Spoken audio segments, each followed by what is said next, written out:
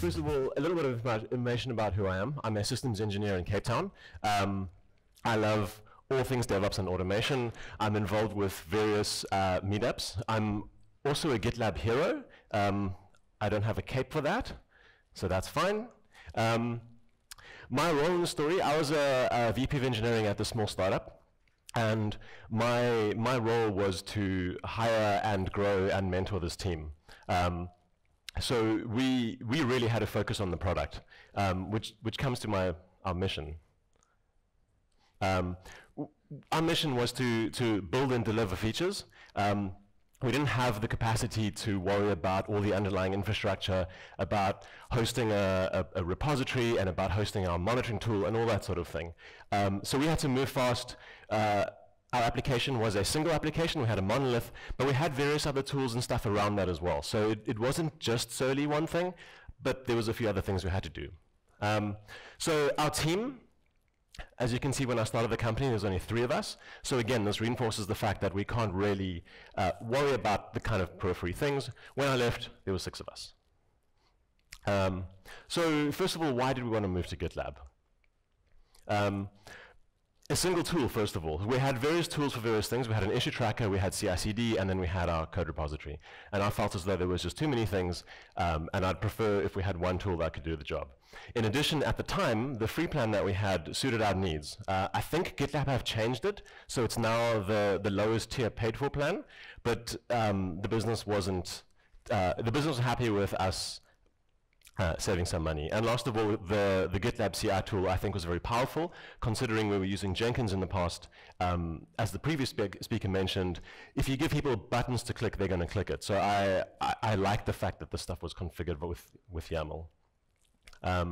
So how did GitLab help us? What did it do for us? So first of all, we used the plan feature of GitLab. This was the issues.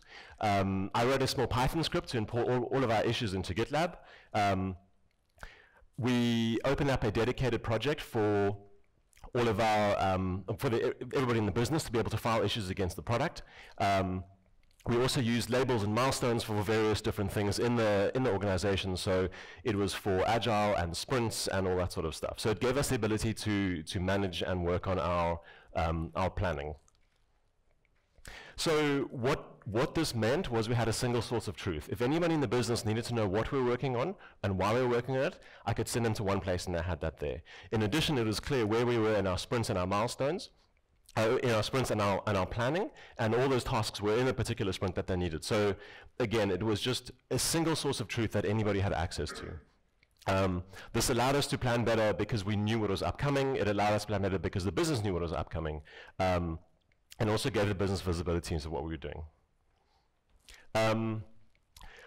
After that, once you've done your planning phase, a developer gets assigned a task, and they have to go create the code and make a merge request. We used merge requests as a way of getting the code into production. There's some great advantages to this, and I think the biggest one for me is the peer review. The ability to get somebody else on the team to review code and let you know and comment and kind of just review it and get it to a state that makes sense. Additionally, we had automated tests that ran. We had static code analysis. We had a very small testing suite, but it's kind of just the place before you go to production. And the result of this was increased knowledge sharing within the team. Often there was cross-pollination. Somebody would be working on a specific feature, and somebody else might know a little bit more about that part of the code base. And so generally, we could learn from each other and grow as a team. Ultimately, this led to better code and more tests. During my time there, we started off with 0 tests and ended with 500. And this just increased the team coherence. We worked well together, all because we were vulnerable with each other and could learn from each other. Once the code has been created and the merge request has been accepted, we had to deploy this to production. We used the GitLab release feature. So this is the GitLab CI tool. What I loved about it was infrastructure as code. There was no clicking with GUI buttons. This was just some sort of YAML config somewhere that it was open to everybody, every developer, so they could learn and understand what was going on, and it wasn't foreign to them. It wasn't this black box sitting somewhere else. We also managed to find out, to figure out various different patterns for how we were doing deployments, and we could copy and paste this across our different repositories so that we all used a similar style of deployments across all the repositories. And I think that was very important and very, very empowering for the developers.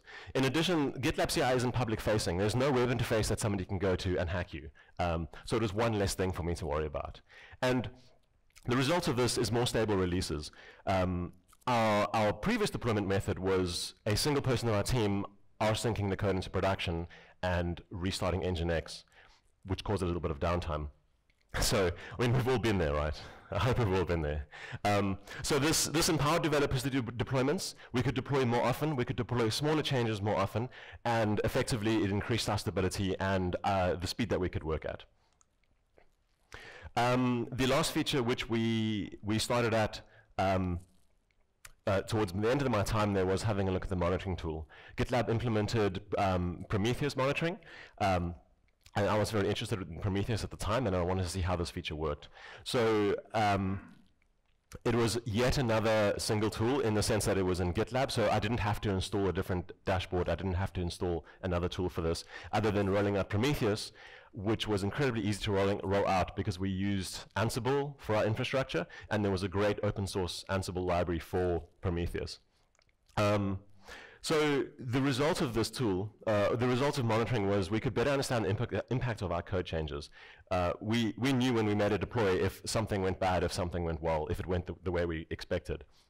It also allowed us to easier troubleshoot issues because we had more metrics to look at.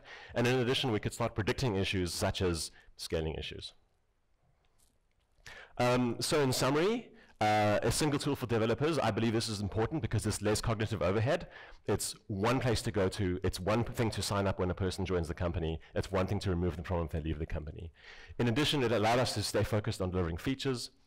When they didn't have to deploy features and they didn't have to work on features, they found the code really easy to, or the GitLab toolset very easy to work on.